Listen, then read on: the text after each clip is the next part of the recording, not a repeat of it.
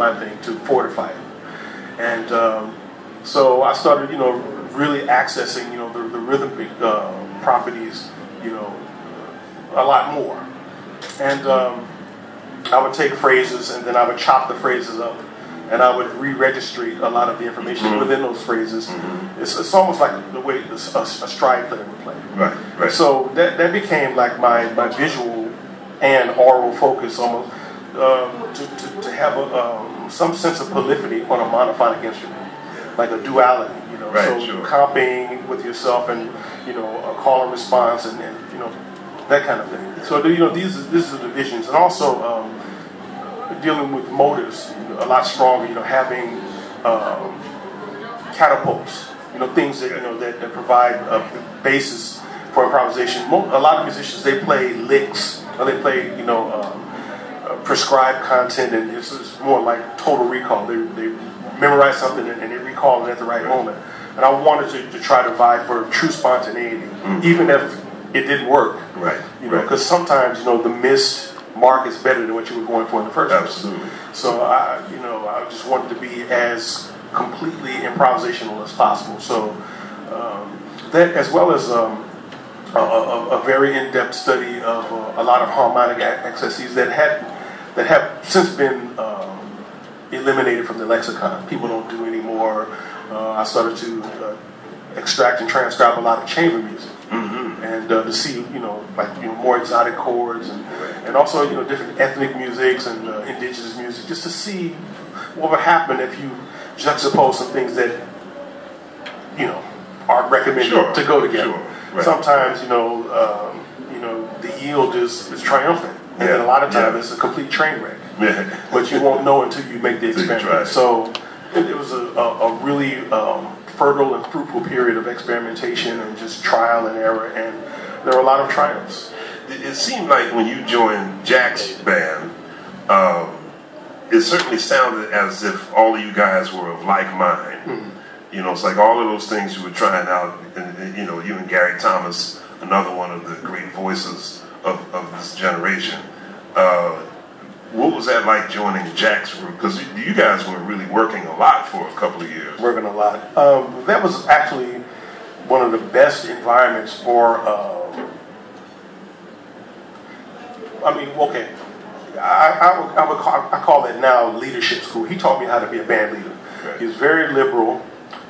He didn't draw the hard line, do this, don't do that. It was like, try it. Right. It was always, and if you did something, he would always say, keep that in there. That was really hip. Let's do that again. And he was very zealous in his interest of what everybody was doing. He would call me in the middle of the night after a really good gig, and in the hotel, hey man, that was some really cool stuff. Explain it to me. I'm like, Jack, it's 4 in the morning. He really wanted to know, and he would break out his little portable piano and say, come to my room, show me that. And he was genuinely honest and genuinely intrigued, and to be in the company of an elder who was that interested in what I was doing and told me to bring a lot to the party. He played my compositions.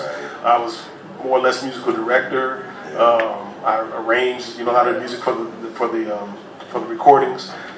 I contracted the musicians for the band. I called Gary and Lonnie and Michael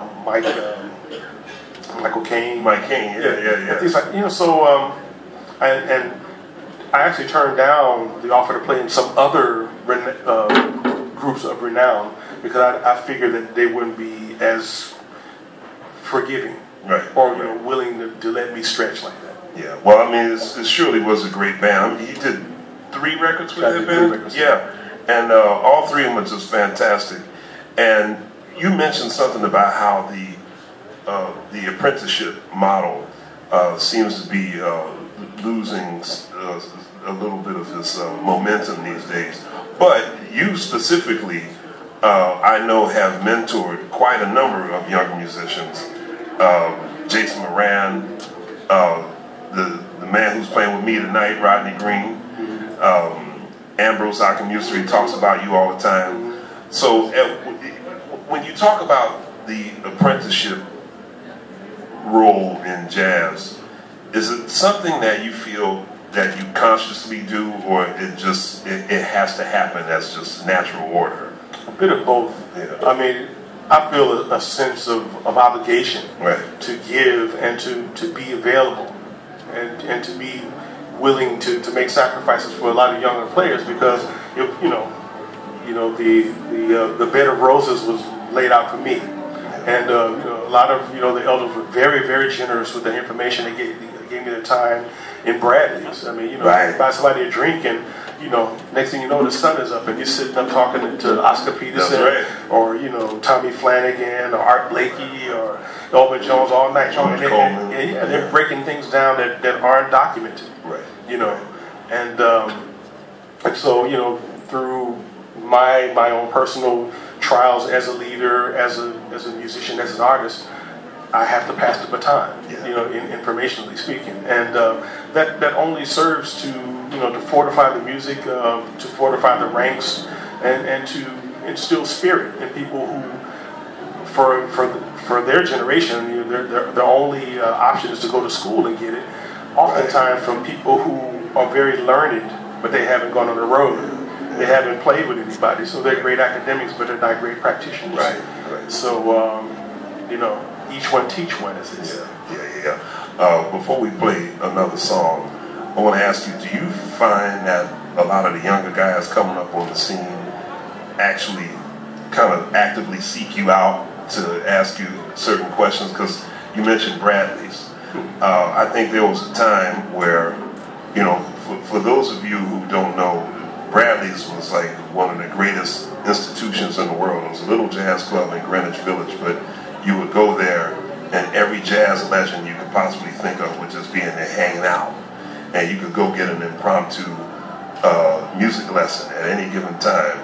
And I think we couldn't wait to go down there and get information from those guys, no matter how harshly they put it to us. Just couldn't wait. Do you find that a lot of younger guys are still, they want that information? Absolutely. I mean, especially now, I'm even more accessible, or we're more accessible, given global digital access. I mean, with the punch of a button, people can hit you up on Skype or on your phone anywhere, and it gets to be a bit overwhelming because you find you don't have enough time for yourself. But I just can't turn people away, and a lot of times I sacrifice attention that should be attuned to my own wares, just to help people out, because you can just see the longing in their eyes, and for me the reward is not them paying me. The reward is just when somebody get it, the realization that they now can execute something that's been baffling them for years. That to me is the reward.